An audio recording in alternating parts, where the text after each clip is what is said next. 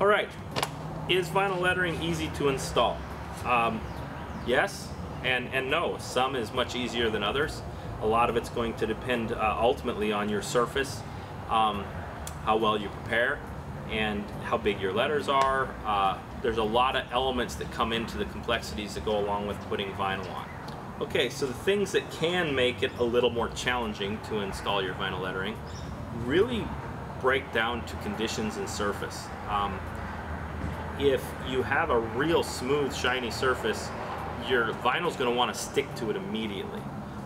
So if you're a novice and you're trying to put this vinyl down onto a surface that's really smooth and shiny, it's going to stick immediately. So if you try to stick it down and you miss, it's going to be crooked, you're going to have problems.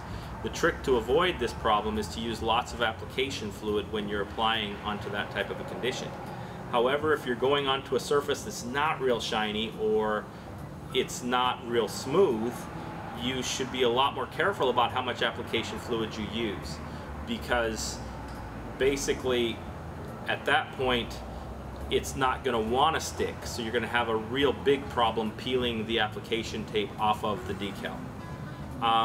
One change to that rule, I guess if there was one, would be glass. A glass is definitely smooth, it's definitely shiny, and yes, the decal is when I want to grab it right away. But if you use a lot of application fluid on glass, it takes a long time for it to dry enough that you can remove the tape.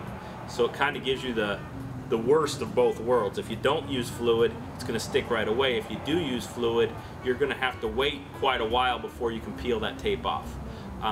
In a nutshell, that really covers the main things you're going to run into when you're having problems with actual surfaces.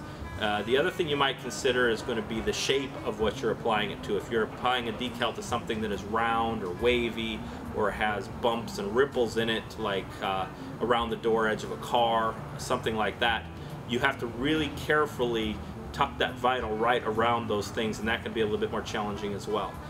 The steps and the processes are still the same as we've laid out in our other videos. You just have to slow down, use a little bit more care, choose the right time to use application fluid and how much you use. Regardless, application fluid is always going to help you keep the bubbles out. It's always going to make it more forgiving during the install. Worst case scenario with application fluid is on certain surfaces, you need to leave that decal sit on there a long time before you remove the tape. But that's pretty much it.